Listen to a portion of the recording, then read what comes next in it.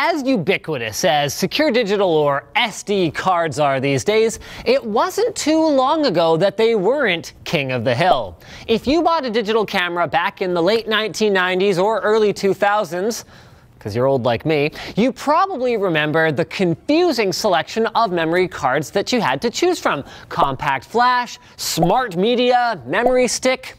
So how is it then that SD ended up winning the format war? Well, although SD was originally pushed by several different companies as a removable storage format that supported DRM for music, hence the name Secure Digital, everyone kind of forgot about that functionality soon after the cards hit the market and instead took note of their much more convenient size compared to compact flash and their greater storage potential compared to smart media. SD also had the advantage of being a more open standard than memory stick, which today is almost exclusively found on Sony devices or the XD picture card, meaning that it became relatively cheap for companies to start including on their digital cameras, computers, and more portable things like GPS devices.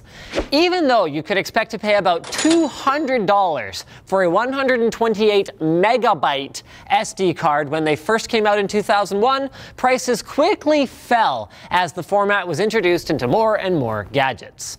So by the mid-2000s, SD had clearly started to dominate the market, but the unyielding demand for smaller, higher capacity storage meant that the technology was still being pushed forward.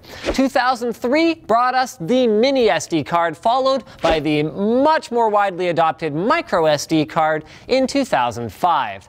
So thanks to decreases in the size of flash transistors that actually store the data and an increase in how many can be crammed onto one card, we actually now have SD cards in capacities that were unthinkable less than 2 decades ago, with both standard-sized and micro SD cards now available that can hold over half a terabyte, meaning that the highest capacity micro SD card on the market right now can hold over 35,000 times as much data as a standard 3.5-inch floppy, while being over 50 times smaller physically. Unfortunately, though, these much higher capacities mean that not all SD cards will function properly in any slot that will physically fit them. The original SD spec only supported up to 2 gigabytes, while SDHC cards can hold up to 32 gigs, and the newer SDXC can handle up to 2 terabytes, although cards that spacious aren't on the market yet.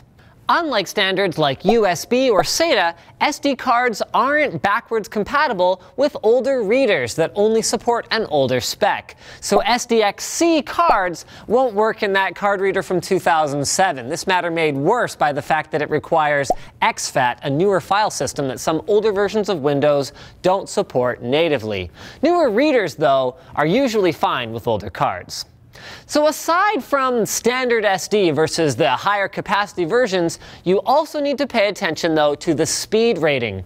Lower end models might have a number, 2, 4, 6, inside a circle, giving you an idea of the maximum write speed in megabytes per second, while higher end cards are often classified as UHS-1 or UHS-2, indicating both higher bus speeds and write speeds, with UHS-2 cards offering write speeds of at least 30 megabytes per second, which is important if you're trying to do something demanding like record 4K video, as the card needs to be able to support the high data rates to keep up.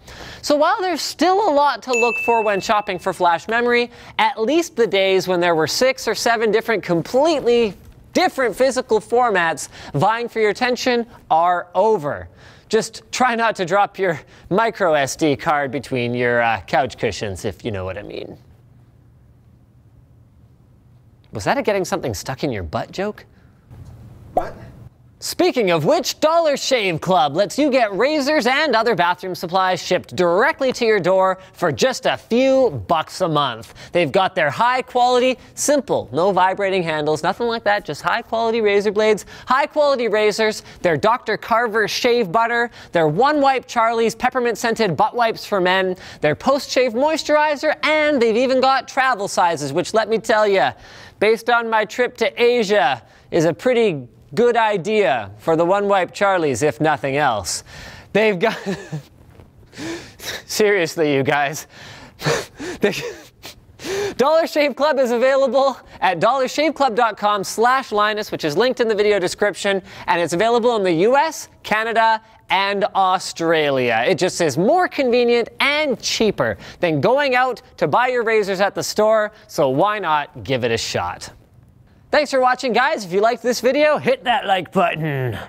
But if you disliked the video, hit dislike. Tell us why you didn't like it in the comments. Tweet me, post something on our forum. You guys are really good at finding ways to tell us when you don't like something. Also leave comments under the video with suggestions for future Fast As Possibles. And don't forget to subscribe and follow. And if you're done doing that, then check out our other channels as well. We've got some great videos over on Channel Superfun lately that are definitely worth watching.